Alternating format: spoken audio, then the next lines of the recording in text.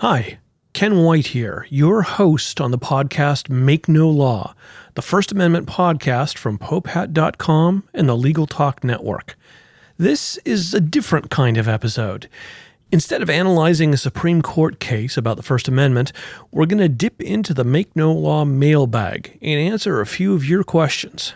To help me with this, I'm very happy to introduce my executive producer, Lawrence Coletti. After receiving his JD and MBA, Lawrence went into consulting and solo practice with an emphasis in general business and commercial real estate. He has a very strong passion for web-based media with a particular interest in podcasting and video. Lawrence leverages his legal background against that passion to help bring sophisticated, relevant content to Legal Talk Network podcasts all over the country. You can follow him on Twitter at LawrenceESQ. Welcome to the show, Lawrence. Thanks for having me on, Ken. I'm glad you're here. What kind of listener mail do you have for me today? Well, it looks like a mixed mailbag there, Ken. And so our first one is from Justin. He writes us, I'm a new listener, and I hope you can talk about hate speech as free speech. I have recently seen friends and acquaintances arguing hate speech should not be protected speech on principle, even though understanding jurisprudence as the opposite. Are there any principles in which this is possible? Well, it's a good question, Lawrence and Justin, and it comes up a lot. It comes up a lot because a lot of people have heard this slogan, hate speech is not free speech. And the thing about it is, it's more a statement about how people feel the law should be than a statement of the law. In the United States, at least, it's not true. A lot of the things that we might call hate speech are free speech. The first thing you need to know, Justin, is that there's no clear legal definition of what hate speech is in American law. It's mostly a philosophical category or a political one. A wide variety of speech might be classified as hate speech by some people. But hate speech itself is not a category outside the First Amendment. There is no general hate speech exception to the First Amendment. As you've probably heard on our podcast, there are a number of traditional established exceptions to the First Amendment. Things like obscenity, threats, incitement, speech that is inherent in a crime, things like that. There's no exception like that for hate speech. Now, some things that you could call hate speech might fall into a traditional exception to the First Amendment. So, for instance, a yelled threat against a minority at, say, a rally for white supremacists might be a true threat. That is, it might be the type of threat where a reasonable person would think it's an expression of genuine intent to do harm. And then it would be outside the First Amendment as a true threat.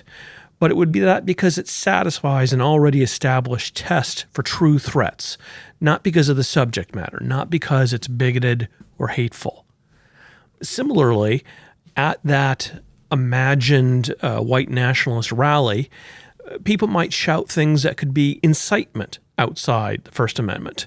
Someone could shout, "Let's go get those guys over there." And if it meets the constitutional test for incitement, if it's intended to produce and likely to produce imminent lawless action, then it can be punished.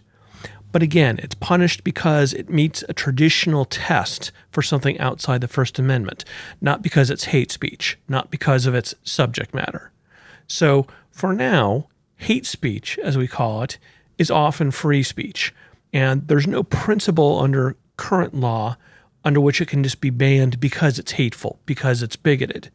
The Supreme Court's pretty clear, as we've discussed recently, that it's not creating new categories of exceptions to the First Amendment, and that speech being very offensive is not a reason to ban it, unless it falls into one of those established historical categories.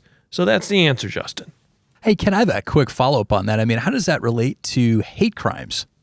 That's a great question. So a lot of people say, well, hate crimes, isn't that just a sort of hate speech? A hate crime is a crime where the motivation for it is treated as a sentencing enhancement. So in other words, in many jurisdictions, it is a more serious crime to attack somebody based on their race or religion than it is just to attack them. And some people argue that that reflects an unconstitutional focus on someone's beliefs. The general response to that is that we've always punished motives in punishing crime, and that's not understood to be a violation of freedom of speech or freedom of thought. So, for instance, it's well established you can punish people more harshly for attacking police officers than civilians because of a social judgment that's more dangerous to society. You punish some types of murder more harshly when it's lying in wait, when it's poisoning, when it's part of a robbery. All these things where we think it's more dangerous and therefore we punish it more harshly. And plenty of laws involve punishing people for bad intent. When you steal something, the government has to prove your intent was to permanently deprive someone of it. And many white-collar crimes involve a requirement of proving bad intent. So the official legal answer is that the reason is you have to show an underlying crime, and the hate part is really a sentencing enhancement. Some people still view that as unconstitutional, but that's not the prevailing legal view. All right, so back to the mailbag. Here's a common question that we get, Ken, asking about the president, President Trump, and Twitter. So a few months ago, a court ruled that President Trump violated the First Amendment when he blocked certain people on Twitter, and then it ordered him subsequently to unblock them. I'll get a lot of emails about that. So what was that case about? And, isn't Twitter a private platform anyway? Great question. And yes, this has gotten a lot of press and a lot of bad press in the sense that it's left people without a clear idea of what's going on and left people thinking, wait a minute, so does that mean Twitter can't ban me? Does that mean YouTube can't take down my videos? No, it doesn't mean that.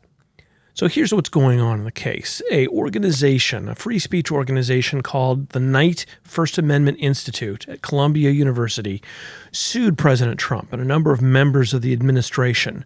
And they argued that Trump and his members of the administration were violating the First Amendment by blocking people on Twitter. Now, for people who don't use a lot of Twitter, when you're on Twitter, you can follow different people, whether they're nobodies or the President of the United States, and you can see what they post there, and you can post responses to particular people. If someone blocks you, that means that you can no longer see what they post and you can no longer respond to them unless you do some trickery like coming up with a new account or going through a anonymous web browser or something like that. The argument from the Knight First Amendment Institute was that President Trump was violating the First Amendment rights of these people, their rights to petition the government and to participate in a public forum. The response from the administration was, no, we're not. Twitter is a private platform. The Constitution, as we know, only applies to state action, to government action.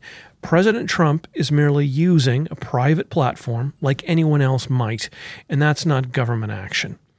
The court disagreed, and how the court got there is a little complicated but worth knowing about. So the court said that the president, first of all, could mute people. It's well established that the government doesn't have to talk to you. It might have to let you make your case. It might have to listen to you, but it doesn't have to respond. So government people are free to mute you so they don't see what you're saying. But the court said the president has to unblock people. The president cannot block people on Twitter because that does violate their First Amendment rights. But the ruling was very narrow. The court emphasized this, that Twitter is a private platform, and the First Amendment only protects you from government censorship, not private censorship. So this case isn't about telling Twitter to do anything. You can't cite it to get Twitter to unban you. You can't cite it to demand that YouTube put your videos back. Twitter itself is not what's called a public forum for First Amendment purposes. The court emphasized that the key to what it was talking about was government control. The nature of a public forum where you have First Amendment rights is government control of that forum.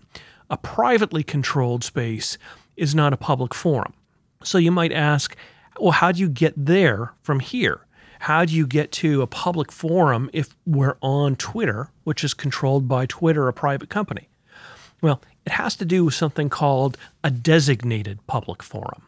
So a classic public forum, just called a public forum, is a place that historically has always been traditionally open to speech, open to public speech, like the town commons, a public park, the sidewalk. It's always a public place. It's always a place where the court is going to treat it as a public forum where the government can't suppress your speech. But the government can also do something else. It can create what's called a designated public forum. It can create a place for free speech. And once it does that, it cannot then start calling out who can or can't speak there. What the court said here was that the president and other members of the administration had created a digital designated public forum, a virtual designated public forum. And what that space was not all of Twitter.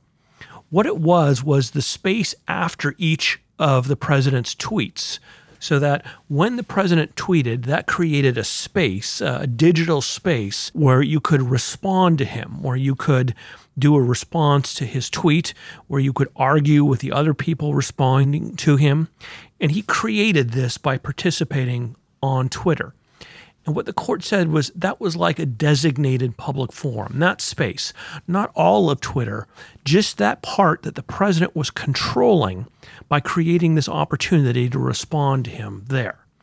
You know, Lawrence, the best analogy here to help people understand what's going on might be when the government hires out a private hall or venue to put on a public event.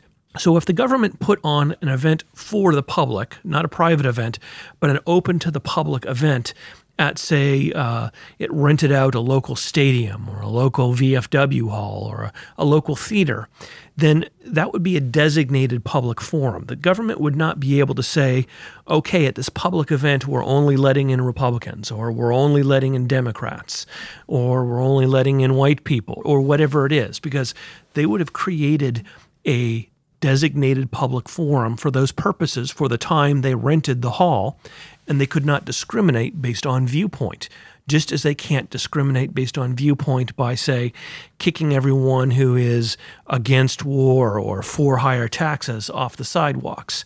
So like that here, the president has created a limited digital, really imaginary designated public forum by tweeting. That's bound up in the opportunity to respond to him.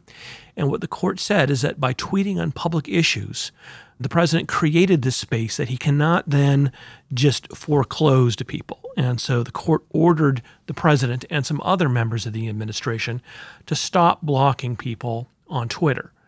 Now, could the president block some people if he went through some sort of due process?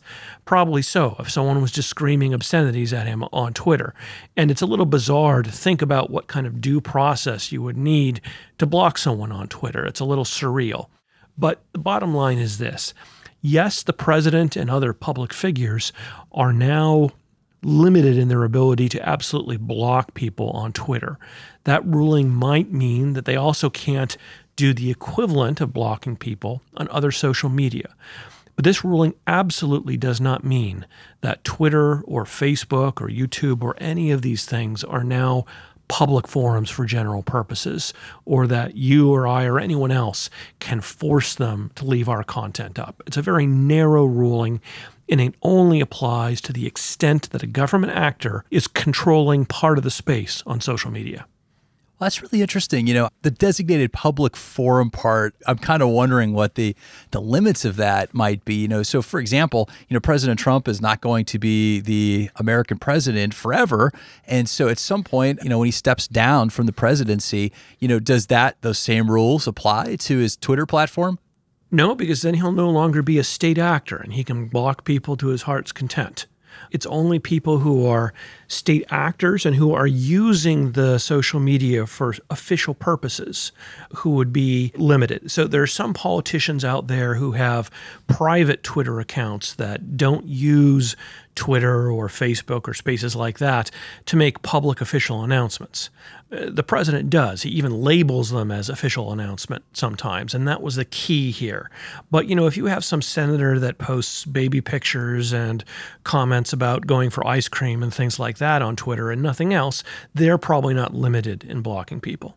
Oh, that's interesting. So back to the designated public forum there, does this apply to, say, his house in Mar-a-Lago? I mean, as we know, the presidents in modern time, they can work remotely from their homes. And, obviously President Bush, was Crawford, Texas. I think I can't remember what he called it, but that was the ranch he used to work at sometimes. And so to the degree they're using their own private residence that belongs to them, of which they pay taxes for, to do government business, does this also apply? It's a designated public forum. Are they allowed to keep certain political dissidents out? Well, it depends on whether they're throwing it open as a designated public forum. So if President Trump started something where, every third Sunday, Mar-a-Lago would be open to anyone and anyone could come in and shake his hand and talk to him, then that might become a designated public forum. And he would be prohibited when he did that, throwing it open to everybody, from discriminating against certain people. I don't think that would ever happen, but that's the type of thing you would have to do to turn it into a designated public forum. And that's what he did on Twitter by, engaging in this dialogue out in the open where people could respond to him. Well, that's well said, Ken. I'm still confused, but really interesting. Well, I always hope to make people slightly less confused.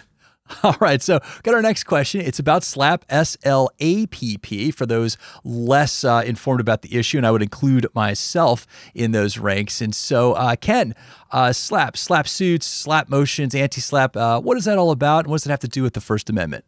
Well, thanks, Lawrence, and that's a good one. And we do get a lot of mail about that, and we've seen a lot of SLAPP motions in the news. For instance, President Trump's ongoing litigation with adult actress Stormy Daniels. There have been a couple of anti-SLAPP motions, and we've seen them in other cases involving celebrities. Lawrence, a SLAPP, S-L-A-P-P, stands for a strategic lawsuit against public participation. That's a term someone came up with in the 1980s.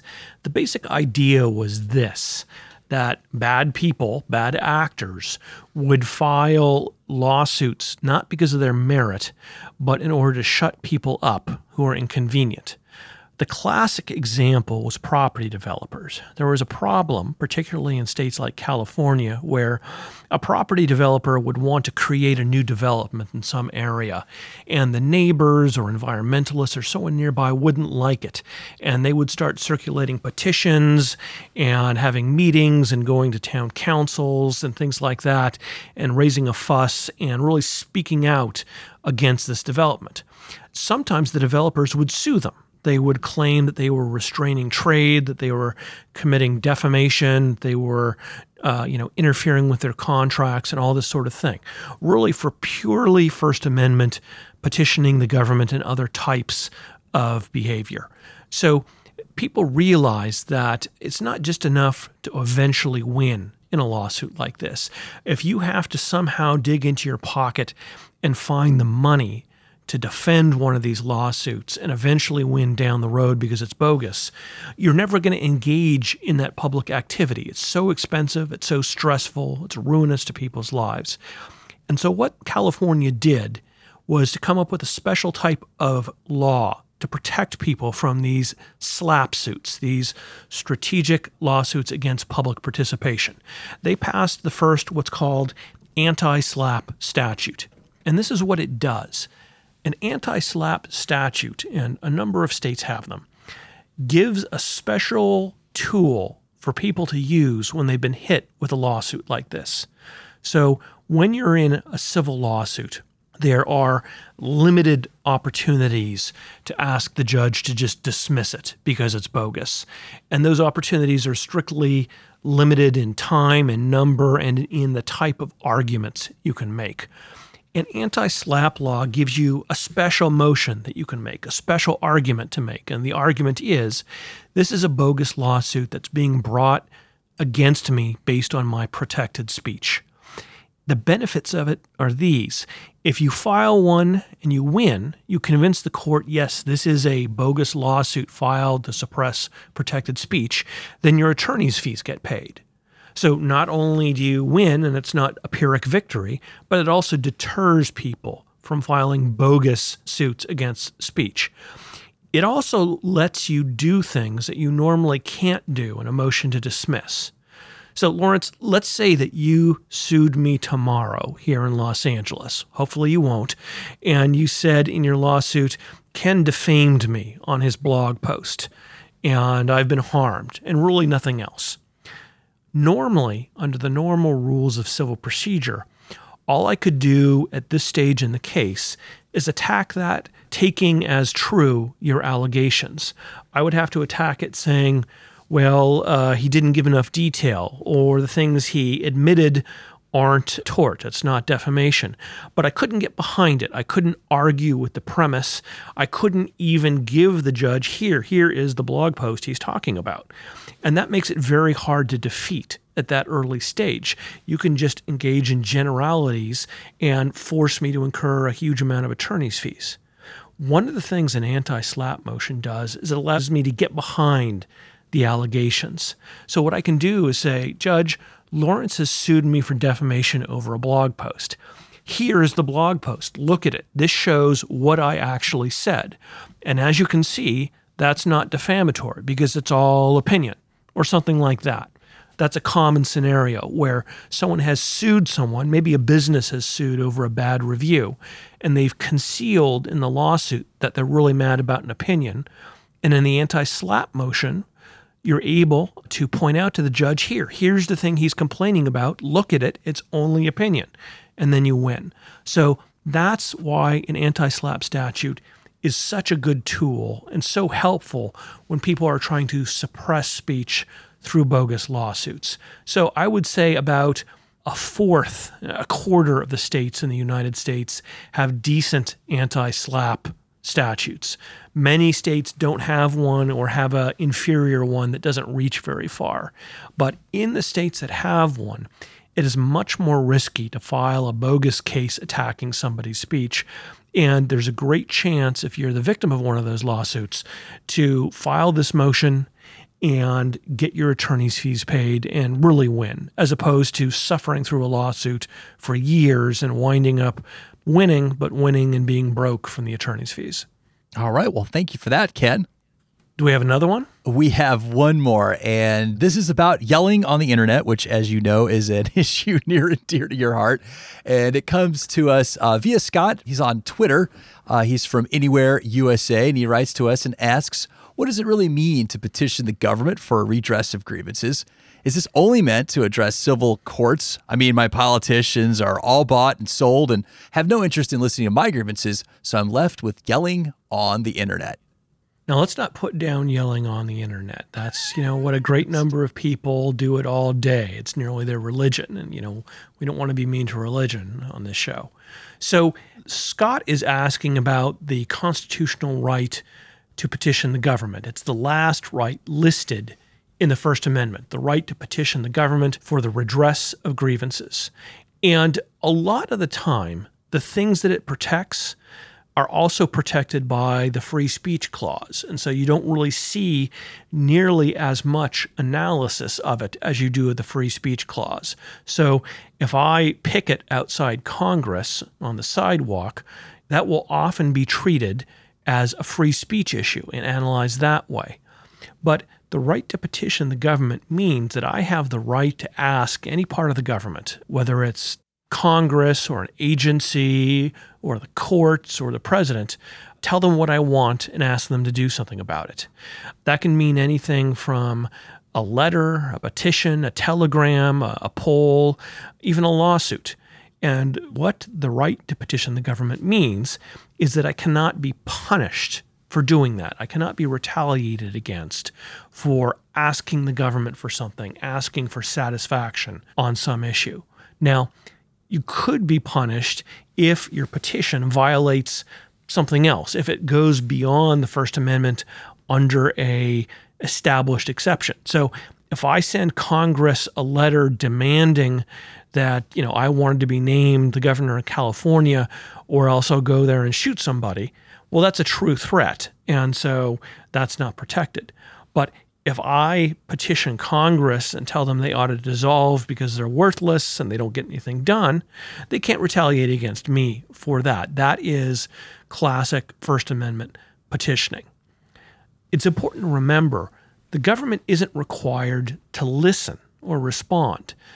They just have to let it happen. They can't block you from doing it, and they can't punish you for doing it. So to go back a couple of minutes back to our talking about that Trump matter on Twitter, Trump wasn't required to respond to all the people who tweet at him. And in fact, he could mute them, so he didn't have to read it. He just couldn't stop them from doing it or attack them for doing it. So the right to petition the government often doubles up with free speech protections, and so you don't see much analysis of it. There are a few interesting areas where it pops up and actually protects rights. One is access to courts. So a lot of the time, when people pass laws trying to restrict the type of lawsuits that can be filed, putting up higher fees to file a lawsuit without some sort of exception for people who are impoverished, or otherwise blocking people from using the courts, that's a right to petition issue. And so that clause, the petition clause, will come into play. Another interesting area it comes into play is in labor law. So you might know that under the National Labor Relations Act, there's a number of things that an employer can't do to attack or deter or get rid of a labor union, okay? But they can always sue a union if they think the union has violated their rights. And for a while, unions argued, okay, this lawsuit is a labor law violation because you're using a lawsuit to try to intimidate us or try to get rid of the union. And what the court said is, well, that may be, but there's a constitutional right in play. The employer has a right to petition the government, including filing this lawsuit that you think is anti-union. So no, the lawsuit is not a violation of labor law. It can't be because it's protected by that clause. It's the same thing, of all places, in antitrust law. So antitrust law prohibits companies from engaging in all sorts of anti-competitive conduct, from all sorts of skullduggery intended to thwart and screw over and harass and deter their competitors from effectively competing. And for a while, some competitors used to say, hey, you were over there lobbying them, this town, not to do business with us. You were talking to this department of the government trying to get them to investigate us. And that's unfair. That's anti-competitive. And what the court said is, no, that's petitioning. So even if it is anti-competitive in a way, even if the purpose and intent behind it is to suppress your competitors in the market, because it's expressed through something that's protected by the Constitution, through petitioning the government, then it is protected. It is not an antitrust violation. And that's something called the Noer-Pennington Doctrine. So where the petition clause winds up happening the most, what winds up having the most influence is anytime someone says that you're violating some statute by talking to the government on your own behalf. And whenever someone tries to make that argument, there may be a petition issue. So what you're telling us, Ken, is that the government is limited when it asks its citizens to get off its lawn. Yeah, very much so. They get to stay on the lawn, but the government can shut the windows and turn up the music and not listen to you. Well, we're all out of questions here in the mailbag episode there, Ken. Well, thanks for joining me on this, Lawrence. But since I have you here, I'd like to take the opportunity to ask what else is going on with Legal Talk Network. For the benefit of our listeners, Legal Talk Network is a podcast network. It's the one that this show runs on. And it's for legal professionals and law students and people interested in law.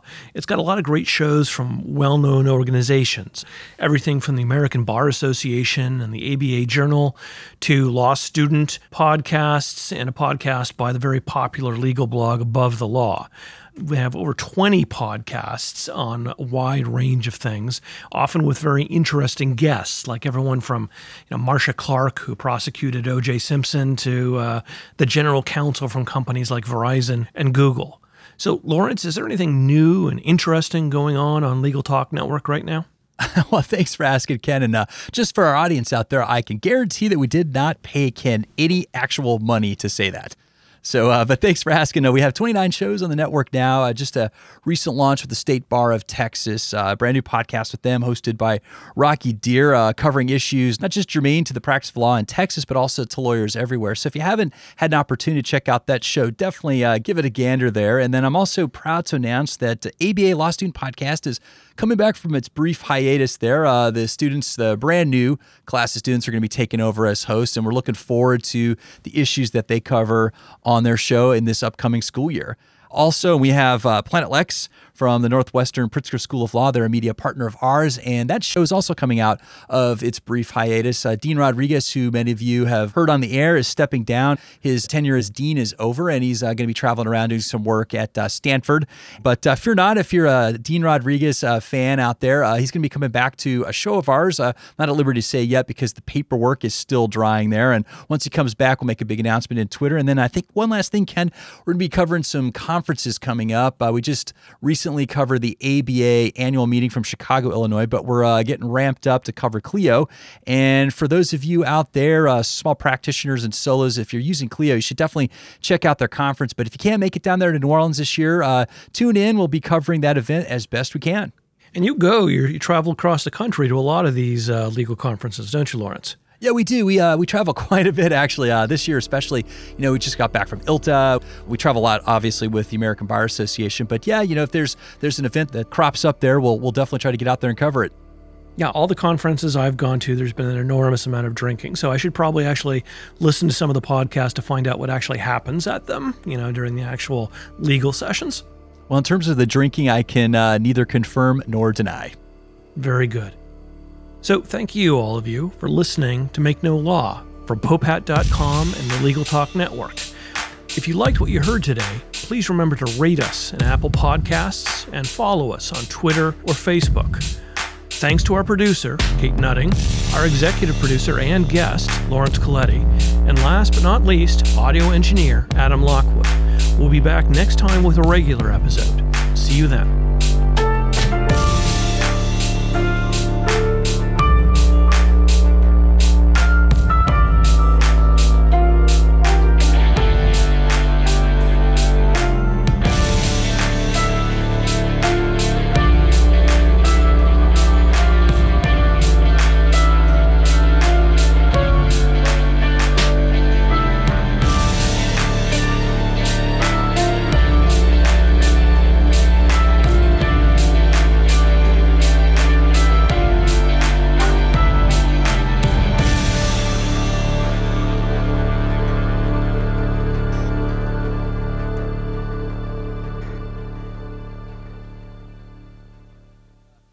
Confused, but really interesting.